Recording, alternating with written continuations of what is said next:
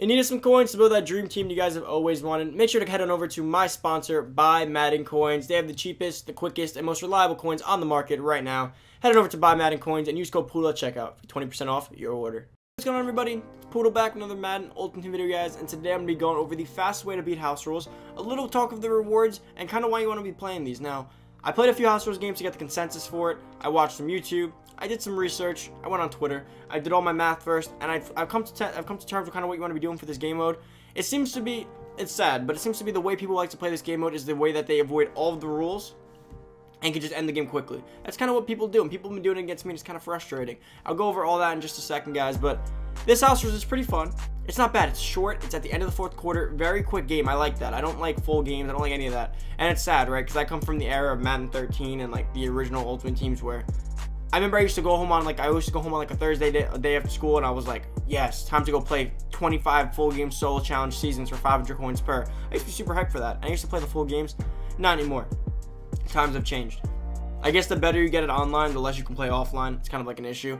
But besides the point, guys, it is the 25 days improvements. As you guys already know, I will be announcing the winner in the 10:30 content video, so make sure to pop out to that at some point whenever you can. Now, as you guys know, all you gotta do is enter the giveaways. Subscribe to the channel, like the video, comment down below your console and the secret word you hear throughout the video, and you're entered to win. Good luck with that. Now let's get into the video. So, house rules this time around, guys, is solo and it's online. I believe the rules apply the same though, but obviously the way you can attack it is different. So the solo one is going to be, is it this one right here, the hearth. So these are the hearth challenges. I don't know, it's the same rewards, and I mean the same rules and the same rewards technically, but the issue with this one is you are playing offline, kind of boring, but then again, you could probably get a guaranteed win every time. So if you're not a guy that likes to play online, you like playing offline, keep it simple. You can play this one if you like offline.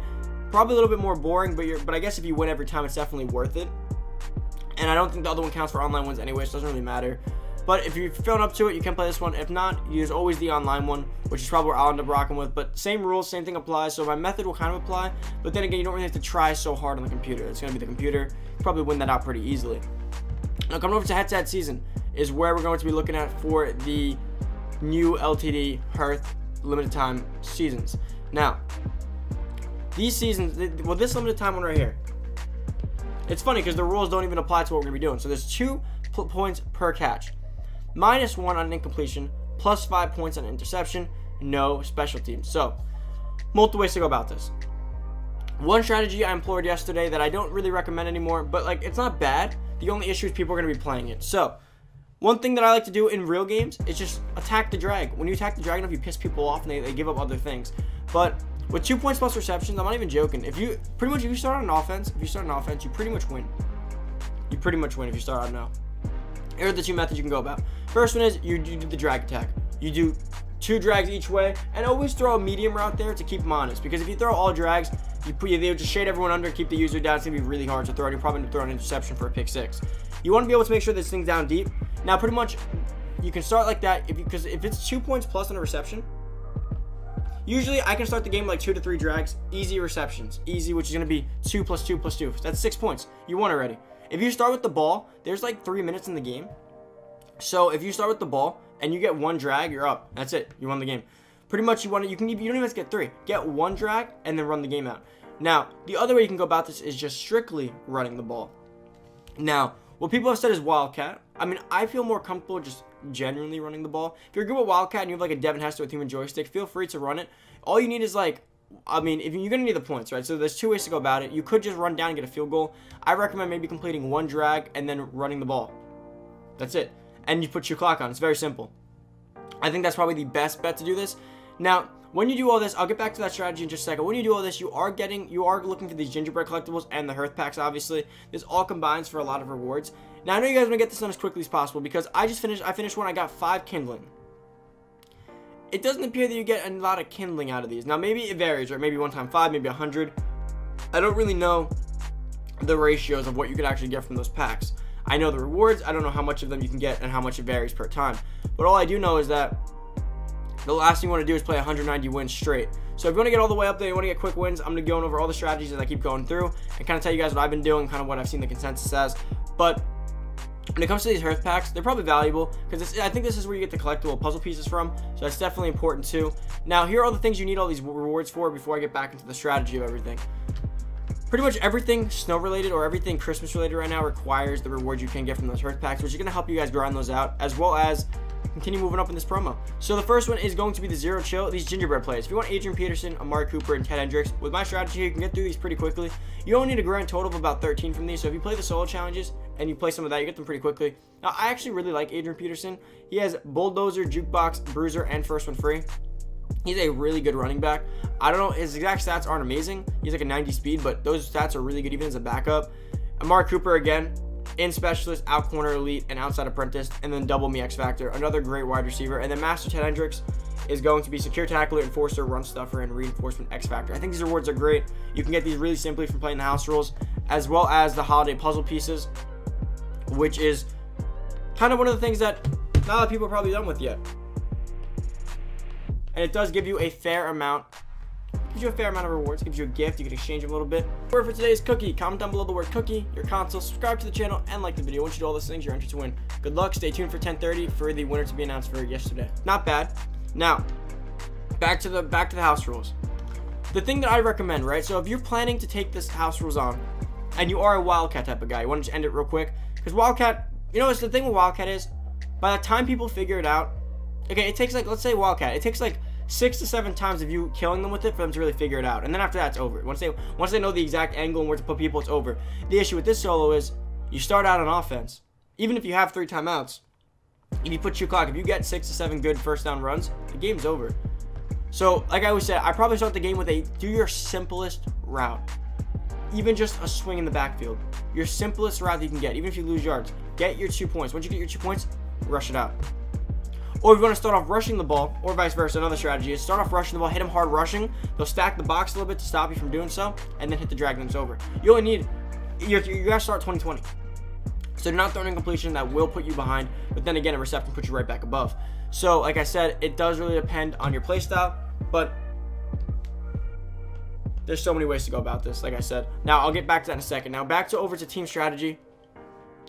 What I recommend, if you guys do prefer the Wildcat, put the Panthers offense in. They have all the rushing plays. Now, again, the Panthers offense is one of those offenses with all those special plays. It takes a drive or two to figure out. Like the first drive, you'll kill me with a read option. You'll kill me with the triple option. You'll kill me with some inverted veer. You'll kill me with Wildcat. And then after a while, I'm like, okay, so if they're running this formation, put them here, put them here, put them here. That's it. Game over. Now they have to pass. They might not have that great passing plays. They might not have a passing offense. Game over. But it does take a while. Now, the beauty of this house rules is that it's like a 3-minute game. And if you chew clock, you could get through. If they have 3 timeouts, I don't remember if they had 3 timeouts. If you chew clock, it only takes about like 6 to 7 plays to finish this game. That's it, and 1 completion. It's very simple to win if you start on offense. Now, defensively, if you're starting out defensively, it's a little bit different. Now, I just played it. I started out defensively. I picked them off. Now, I'm not bad. I'm not that bad at stopping the run. I'm pretty good at it. I can already tell what plays you're going to run. If you're running stretch, I stretch my line. I pull down my corners. I shade inside so they can get off the shed real quick. It really depends on how you're playing this. Now, defensively, I'm pretty good, so I have no problem starting defensively, but I'm telling you, if you start offensively, the game's over. If you're just slightly competent, the game is over. So you can run the Panthers offense. I still don't really like running Wildcat, but that's just me. Again, Wildcat messes people up, but I don't know. I have a love for running with Barry Sanders. I'm putting my Patriots offense back on. I was just showing you guys that real quick. But like I said, the Panthers offense will take people a little bit amount of time to figure out, and by the time they figure out, the game's over. That is what's great about house rules. That's kind of what I've always liked about house rules, is that, see, when you're playing seasons with people, there's 3 different types of people, right? You play your friends online. By the 5th time you guys play in a row, they know your playbook, you know their playbook. It kind of gets a little stale. When you play people online, you get to play the half really fun. In the second half, the guy adjusts, he starts to know your offense, it gets kind of stale. House rules, quick games like this, they never figure you out. So if you're good on, like, I'm really good on offense in short bursts of what I know. Well, so I hit him with my best plays right away. I messed them up.